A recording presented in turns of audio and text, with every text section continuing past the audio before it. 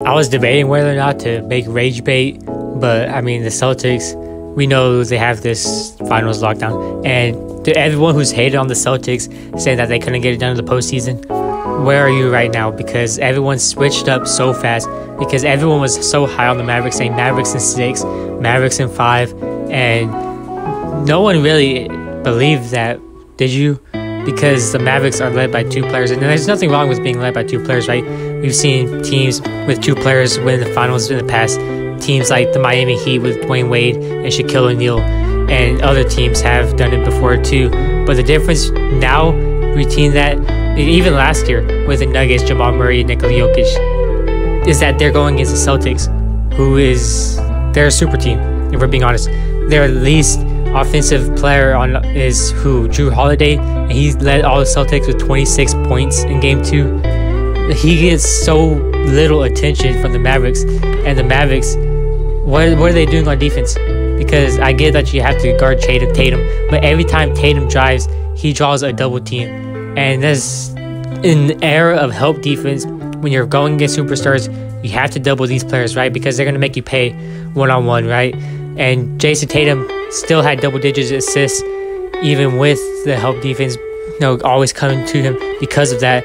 And players like Drew Holiday were able to score 26 because Drew Holiday is a good player. He's had seasons where he averaged 21 points, I believe, back when he was on the Pelicans. And even on the Bucks, he was a big piece to that team, obviously being the third best player maybe, because Chris Middleton was the second best at the time. But still, you can't undervalue Drew Holiday. Drew Holiday is still in his prime, and he's not going to get the recognition he deserves, just like any other player on the Celtics, because their stats aren't going to match up with it. But that's what happens when you have such a loaded team. Your stats aren't going to look as good as if you were a player on a bad team like the Hornets, because if you put Brandon Miller on the Celtics, he's not going to average 20 points, for example, right? You understand that. So just because they're on the Celtics and there's just so many great players, everyone's going to average a little bit less amount of points, a little bit less rebounds, a little bit less not less assists maybe, but you get what I'm trying to say, because they're sharing the ball with so many players, and you have so many good offensive players. Al Horford is hitting threes. Kristaps Porzingis, he's too tall. The Mavericks are so short. Derek Lively is 7'1", and he's the only one who would really give Kristaps something. He will be the only player who made it hard for him, because Luka did in Game 1, but Game 2, Kristaps Porzingis was like, okay, whatever. And the thing about the Mavericks is that they switch every single time. They keep switching, and Kristaps Porzingis keeps getting these favorable matchups with guys like Jaden Hardy, or guys like Luka Doncic, guys like Josh Green, and players who should never be guarding Kristaps Porzingis one-on-one. Kristaps can just face them up, and oftentimes he's just going to shoot over them, and he's actually good at doing that. We say other players can do that, like Kevin Durant or Wembanyama, these tall players, but Kristaps Porzingis is among the best at shooting over players who are shorter than him. He just is, and drawing fouls especially, because Derrick Jones Jr. could not guard Kristaps without fouling. He's just not good enough defensively. He's 6'6", Kristaps is 7'3". That's a 9-inch difference. That's not going to be easy to guard someone that much taller than you. And the Mavericks don't have an answer for Kristaps Porzingis except putting Derek Lively on him, which was actually working in Game 2. Derek Lively was the answer. Now the problem there is Derek Lively only played 14 minutes in Game 1 before having to set out on the bench to pretty much the rest of the game, because he had 5 fouls. And if he can stay out of foul trouble, then good for the Mavericks, because at least Kristaps Porzingis can be neutralized. But even then, when you're neutralizing Kristaps Porzingis and dividing him, you still have to answer to Jason Tatum, to Jaylen Brown, Derek White, everyone else. And their bench is going to get even better, I'm expecting, because Peyton Pritchard has played terrible these last 2 games. He's only made like 1 shot, so he's due for at least a somewhat good game. And then you have Derek White, who hasn't been shooting all that well either. He's going to be due for a good game anytime now. And Jaylen Brown, he's been phenomenal. He's so good defensively. He's so athletic. People don't give Jaylen Brown credit. They don't believe that he should have been on Team USA, and he got snubbed. And they're wondering, why is he the highest paid player? Because he's just that good. He can guard, he's getting blocks, he has a high vertical jump. it's ridiculous how high he can jump. And then on offense, he's just so strong that anyone who tries to guard him, they can get pushed back. Meanwhile, on defense, you have people like Kyrie, who usually pushes other guys when he's on offense. Kyrie likes to put his shoulder in. He can't do that with Jaylen Brown. You saw that one possession where Jaylen Brown was guarding him, and Jaylen Brown had his feet down on the ground, and he just stood his ground. As simple as that. And Kyrie Irving right there wasn't able to score on Jaylen Brown. In fact, he got a turnover because of it. He got the traveling call against him. And Jaylen Brown he's been such a good defender. So has Jason Tatum. Because the Celtics, when they do pack the paint, Jason Tatum, because he's tall, he can get those blocks from behind. So similar to Derek White even, who got a couple of blocks this series already. Because the Celtics they're just that much better. They're more athletic than other teams that have better size than the Mavericks. And that's been one of the problems with the Mavericks. That's why they did get Daniel Gafford from free agents, or from not free agency, but the trade deadline. That's why they would, try to get these players moved. Grant Williams, get him out of here, and then get Daniel Gafford, who is one of the better players on the Wizards, who I think is an overrated defender actually, because there's a reason why the Mavericks take Daniel Gafford out of the game so early to put Derek Lively in, and that's because Derek Lively is a much better defender. We know that.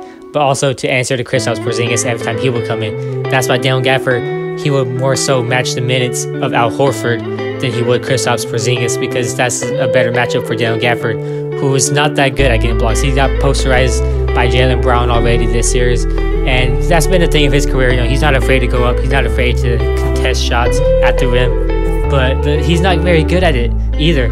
He doesn't get that many blocks ever. He doesn't get that many stops. He doesn't force a lot of misses either. And Daniel Gafford is a problem. He's got to be better, because if you're comparing this team to the 2011 Mavericks, then the Tyson Chandler of this team is Derek Lively.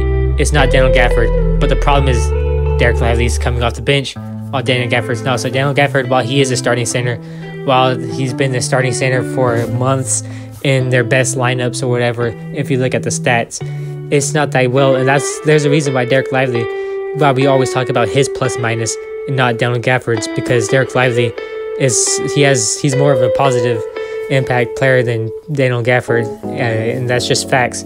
You don't have to argue about that. That Derek Lively's been better for the Mavericks. His minutes are better than Daniel Gafford's minutes. And then another thing about the Mavericks is that they shouldn't be struggling with size. They should be able to guard the Celtics pretty well, because they have Derek Jones, who I thought he was a power forward, because he looks a lot bigger than 6'6", watching him play. And he's been playing small forward for the Mavericks actually, but he never guards Tatum. They have other players guard Tatum, and even when Tatum is off ball, you still have to guard him, because everyone on the Celtics is also a really good passer. Jaylen Brown is a good passer. He just can't pass to the left, right? Because he can't drive to the left, he can't finish with his left, he can't pass to the left. But Derek White's a good passer. Jrue Holiday is a terrific playmaker. We don't really talk about his playmaking a lot, but he is. And the Kristaps Porzingis, he likes to take those ISOs, he likes to take those one-on-ones. He doesn't really pass much unless it's like a set play. But you get what I'm saying, that the Celtics have great playmaking, and because of that, you can't afford to leave Tatum open. You can't afford to leave any of these players on an island. So what the Mavericks have been doing is that they pack the paint. They usually have about 3 players in the paint every time someone tries to go drive. But is that really helping? Because everyone on the Celtics is also a good 3-point shooter. So while you can pack the paint, while you can have this help defense always go to the paint and have multiple defenders there for any time that someone on the Celtics tries to drive, you're just going to be leaving someone open. So to answer to that, if you're going to give up those threes, which weren't even falling, but the Celtics, they were still winning. So even if you're giving up those threes, then you have to be prepared to make threes of your own. And with Luka Doncic unable to make those plays that he's usually capable of, because the attention has been drawn towards his playmaking ability and not as much as his scoring ability as the way they guard Kyrie. Because when they guard Kyrie, they're more focused on just guarding him, double teaming him, forcing him this way, forcing him that way, while Luka Doncic is preventing him from passing, because that's what killed the Timberwolves. That's the only reason the Mavericks were able to move on past the Timberwolves, that Luka Doncic was past to PJ Washington, past to Derek Jones, and these players will make their 3-point shots. You're not seeing that anymore against the Celtics, and the Celtics know how to guard that. It's similar to how Jokic was being guarded last year's playoffs, where they were guarding his playmaking ability instead, and that's what the Suns did, and that's what the Celtics are doing to Luka, and it's working. So, but the Mavericks, can you count them out yet? No, you can't count the Mavericks out yet, simply because not just it's not very simple, because it's more than just Luka Doncic, but it's the NBA Finals. Everyone's going to elevate. You're going to see players start to hit their threes. You're going to see Kyrie go crazy because they're playing at home, and Kyrie Irving is always better at home. That's the bottom line. Thank you for watching. See you next week.